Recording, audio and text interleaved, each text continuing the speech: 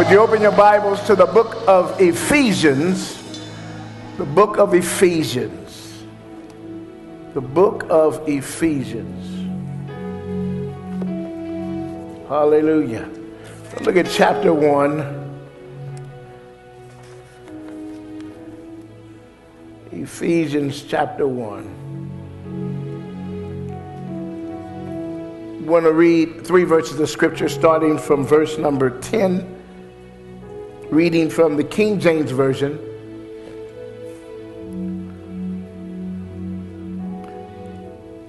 It says, I'll read it into your hearing, then we'll read it together in unison. That in the dispensation of the fullness of times, he, Father God, might gather together in one all things in Christ, both which are in heaven and which are on earth, even in him. Thank you, Jesus. In whom, Christ, also we have obtained an inheritance, being predestinated according to the purpose of him, the Father God, who worketh all things after the counsel of his own will, that we should be to the praise of his glory. That we should be to the praise of his glory. Again, it says in verse number 11, in whom also we have obtained an inheritance. Would you say inheritance? We have obtained an inheritance, being predestinated according to the purpose of him who worketh all things after the counsel of his own will, that we should be to the praise of his glory. So for a few minutes, we want to talk about the praise of his glory. The praise of his glory. Hug somebody. Tell them you got an inheritance, whether you know it or not. The praise of his glory. The praise of his glory. You may be seated. The praise of his glory. You know, we've been talking a lot about sin and what Jesus has done for us to deal with sin and what we have to do to be set free from sin. But today we want to talk about another aspect of sin from God's perspective. When we think about God and the awesomeness of God, we wonder why God cares about us. Why does he even care about mankind? We echo the words of Hebrews 2, where it says in Hebrews 2 and 6, what are people that you should think of them? Or a son of man that you should care for him?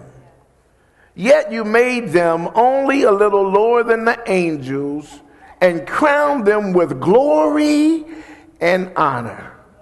You gave them authority over all things. Wow. Why does God care so much? And we find the answer in Romans. God's eternal purpose, according to the word, is glory. God's eternal purpose, according to the word, is glory. It is his purpose in creation, and it is his purpose in redemption. Did you hear me? It's his purpose in creation, and it's his purpose in redemption. It says in Romans 3:23 about the glory of God, it says, for all have sinned and come short of the glory of God. All have sinned and come short of the glory of God. And the glory of the children of God, Paul talks about in Romans 8. He says, because the creature itself also shall be delivered from the bondage of corruption into the glorious liberty of the children of God. So God cares about glory. Amen. Somebody say glory. Glory. God's purpose for man was glory. His glory and their glory. To have sons and bring those sons into his glory. To glorify him and to be with him in glory. Sin interfered with that purpose, and it caused man to miss God's glory. Amen. When we read all have sinned and come short of the glory of God, our focus is on the sin, but God's focus is on the glory. Amen. See, the result of sin is that we forfeit God's glory. Help us today, Holy Spirit. God's glory is the focus that God had to bring us back to. So God had to redeem us. And the result of redemption is that we are again qualified for glory. I'm excited.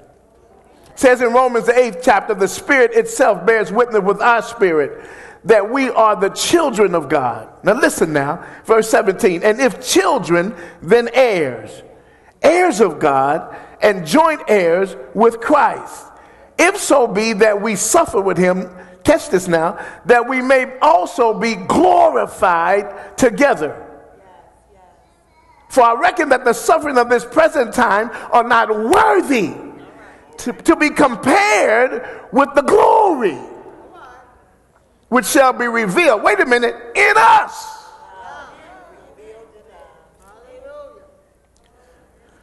Woo!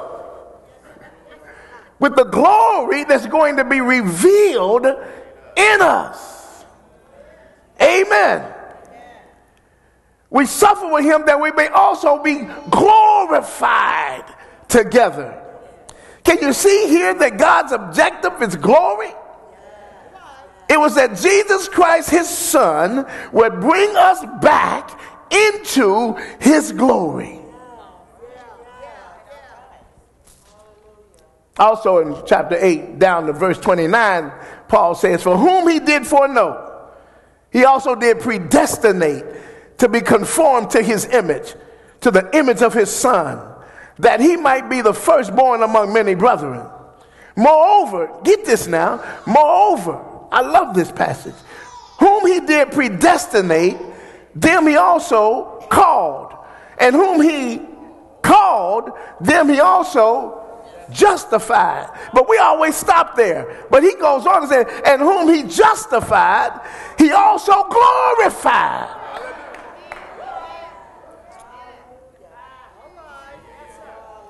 When we think of sin, we think of the judgment it will bring. And we associate it with condemnation in hell. We think of punishment that will come if we sin. But God's thought is always of the glory that man will miss. Not the punishment he's going to get, the glory he will miss. God's purpose and our inheritance is our glory. Because sin by Adam interrupted that purpose. He then made Christ the firstborn so many could be glorified through him. Amen. The divine purpose in creation and redemption was that God should have many children. He wanted us. Amen. And he could not be satisfied without us. Amen. In Luke, Jesus shares 3 parables. We read these parables probably in your life over and over again, but he shares 3 parables. The lost sheep, the lost coin, and the lost son. And in reading the story of the prodigal son, most people are impressed with all of the trouble that the prodigal son goes through, right? And we are occupied in thinking about what the son went through. He ended up in a pig's pen, didn't he? He squandered all that he had. To the point he had nothing to eat. He was trying to eat what the hogs were eating. We get caught up with what the son went through. But that is not the point of the parable. The point of the parable is the father. And what he says at the end, my son was lost and is found. That's the heart of the story and the purpose of the parable. Wasn't about what the son went through. It's about what the father lost. Wasn't a question about what the son suffered, but of what the father loses. The father, he is the sufferer. He is the loser. So when the son comes back home, the father cries out, yes, my son has come home. Look at the other two parables. In Luke 15, talks about the sheep. It said, if a man has 100 sheep and one of them gets lost, what will he do? Won't he leave the 99 others in the wilderness and go to search for the one that is lost until he finds it? And when he has found it, he will joyfully carry it home on his shoulders. When he arrives, he will call together his friends and his neighbors and saying, rejoice with me, because I have found my lost sheep. And in the same way, there is more joy in heaven over one lost sinner who repents and returns to God than over 99 others who are righteous and haven't strayed away. A sheep is lost, but whose is the lost? The shepherd's. He said, rejoice with me because I found my lost sheep. It wasn't about the sheep. It was about what the shepherd lost. It wasn't about what the sheep went through, but what the shepherd went through. We focus on the fact the sheep was lost, but the shepherd is the one that had the loss. We focus on what the son went through, but it was the father who went through. And again, the lost coin. It says in Luke 15:8, or suppose a woman has 10 silver coins and loses one. Won't she light a lamp and sweep the entire house and search carefully until she finds it? And when she finds it, look what she does. She will call her friends and call her neighbor and say, rejoice with me, because I found my lost coin. So in the same way, there is joy in the presence of God. There's joy in the presence of God's angels when even one sinner repents. Wow. A coin is lost. Whose is the loss? It's the woman's. What did she say? Rejoice with me, because I found my coin. See, that's the lesson of Luke chapter 15. It wasn't about the fact that there was a loss. It wasn't about the fact that the son strayed. It wasn't about the fact that the coin was lost. It was about the fact that the shepherd lost his sheep. The father lost his son. The woman lost her coin. And the focus was their loss, not who was lost, not what was lost. Oh, y'all ain't listening to me today. Amen. See, we are the lost sheep. We are the lost coin. We are the lost son. And God created us in his image to be his glorified sons on this earth. But sin interrupted and interfered And Jesus had to come to redeem us. Why? Because God cares about what he lost. Amen. Hebrews 9 says, with his own blood, not the blood of goats and calves, he entered the most holy place once for all time and secured our redemption forever. That's how much Jesus loves us.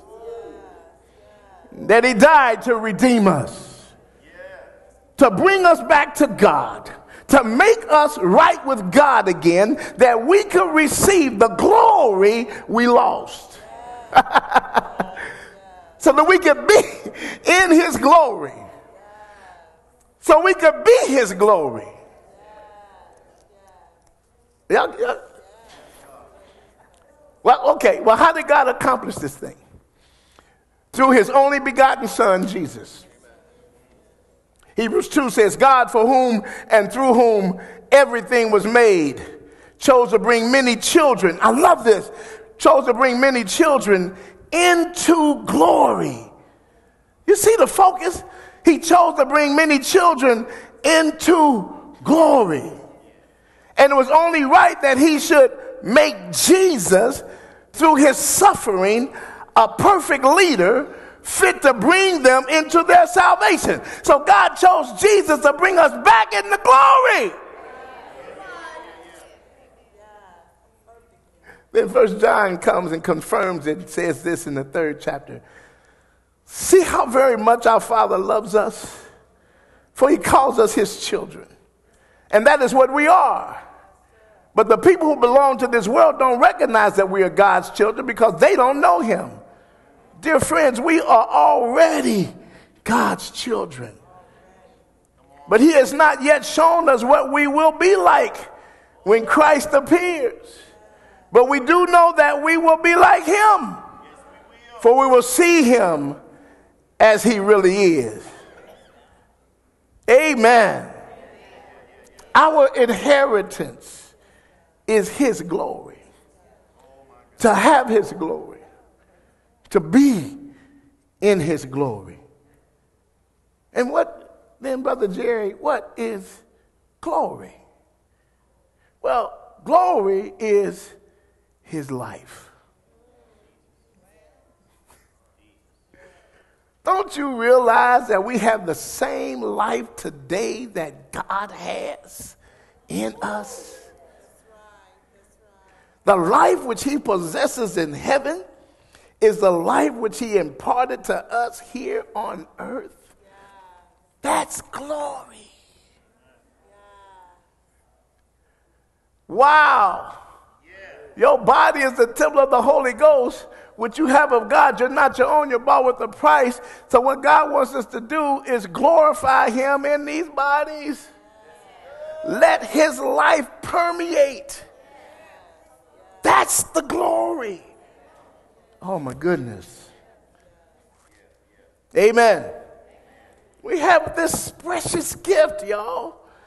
It says in Romans 6:23, but the wages of sin is death, but the gift of God is eternal life through Christ Jesus our Lord. It is for this reason that we can live a life of holiness. It's not our own life that has been changed, but the life of God has been imparted. He has imparted his life. He has imparted his glory. He has imparted his person. The glory of God has been imparted to you. The glory of God has been given to you.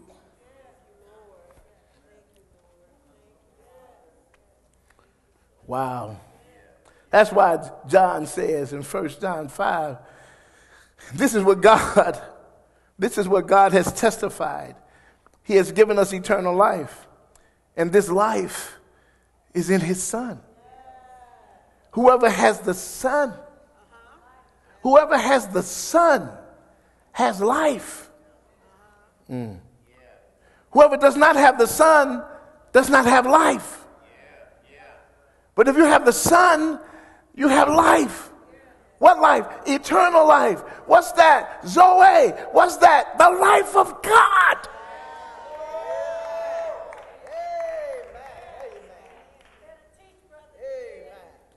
Amen. So God is not only creator, but he's also our Father who longed for a family of sons and daughters. And when we receive the Son of God, not only do we receive forgiveness of sins, that's so basic. God done so much more than just forgive you your sins. Not only do we get forgiveness of sins, not only do we get pardon, not only do we get reconciled, but we also receive the divine life. That life that was represented in the garden by the tree of life. We received God. We received God. And when we receive God, we receive glory. Because God is glorious.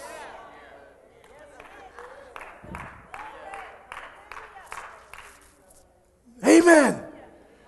So throughout your life, as you share the good news about Jesus, the aim in preaching is not to turn bad men into good men. We're not trying to turn bad men into good men. Because men, whether they're good or bad, can have no relationship with God without Jesus. The only hope is that men will receive the Son of God. And when we do so, his life in us will constitute us as the sons of God.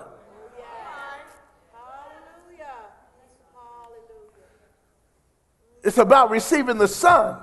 Because when you receive the Son, you have life. And when you have life, you have the glory of God. The brightness of his glory becomes part of you.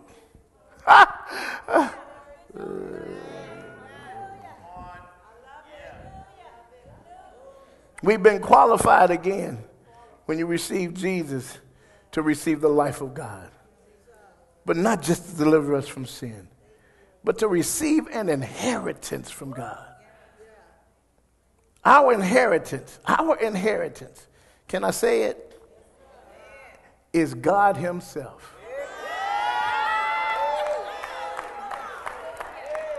That's our inheritance. It's God himself. Become his sons so we could experience him and his glory. That was the focus of Paul's prayer for the Ephesus believers. Remember, he prayed. He said, I pray that the eyes of your understanding will be enlightened, that you might know what is the hope of his calling and what the riches of the glory of his inheritance in the saints.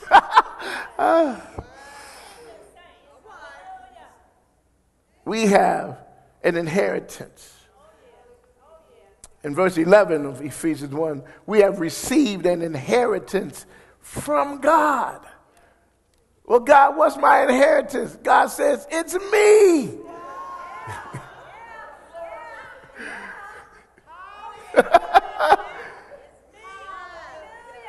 And to make sure we receive the inheritance God gave us, to make sure we received it, he gave a guarantee. In Ephesians 1:14 said the Spirit is God's guarantee. The Spirit is God's guarantee that he will give us the inheritance he promised and that he has purchased us to be his own people. He promised it. And he did this so we would praise and glorify him. I'll be through in a minute. To praise and glorify him. So, my brothers and sisters, God is seeking full-grown sons. But he does not stop even there. For he does not want his sons to live in a barn or a garage or a field. He wants them to be in his home. He wants them to share in his glory. Oh, thank you, Jesus. That's the explanation of Romans 8 and 30. Whom he justified, them he glorified. It's sonship. Sonship. That's the full expression of sons. It's God's goal. It's for us to become sons, fully grown sons. How can he do that? By justifying us and glorifying us. He set himself to have sons. And to have those sons mature and responsible with him in glory. He made provision for the whole of heaven to be peopled and glorified with glorified sons. That was the purpose of God in redemption. So let me close with a couple of scriptures. 2 Corinthians 3:18, it says, so all of us who have had that veil removed can see and reflect the glory of the Lord. And the Lord, who is the Spirit, makes us more and more like him as we are changed into his glorious image. So the more we allow the life of God to manifest, it changes us into his glorious image. So that when people see us, they see glorified sons.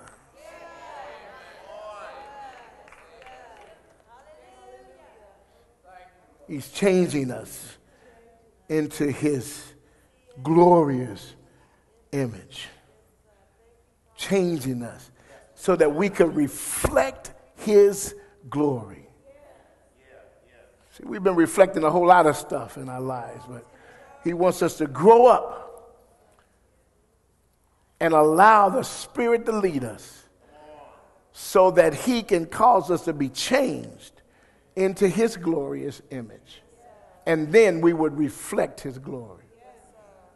Then when people see you, they say, I see Jesus. I see the glory of the Lord. It's all on your face. I see the countenance of God over you. There's a cloud around you. Something happens when you come in the room. The light comes on in this place. The darkness moves out of the way. I love it when you come around because I see what I haven't seen before. Okay. Reflecting the glory of God. Amen. And in that place of glory, when you're reflecting that glory, you don't walk in rooms gossiping. Because that's not the glory. You don't walk in a room backbiting. You don't walk in a room condemning. Because God so loved the world. You walk in a room reflecting his glory. And the hopeless begin to feel some hope. And those who are condemning themselves begin to feel maybe God does love me.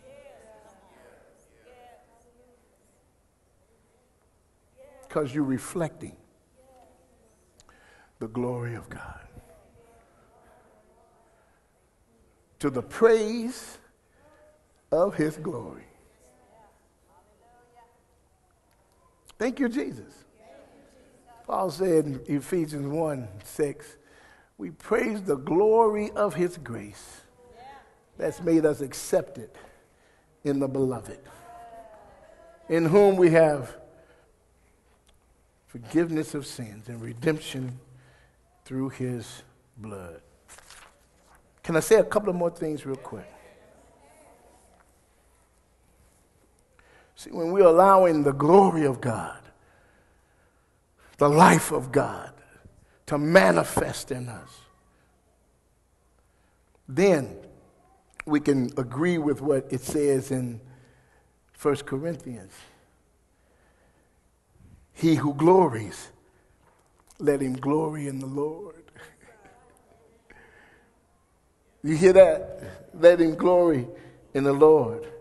When we really embrace this glory, then we recognize what Paul was talking about in 1 Corinthians 1:29 when he said, no flesh can glory in his presence. See, when the glory of God is manifesting, I don't see your flesh. You may think it was glory, but it was flesh.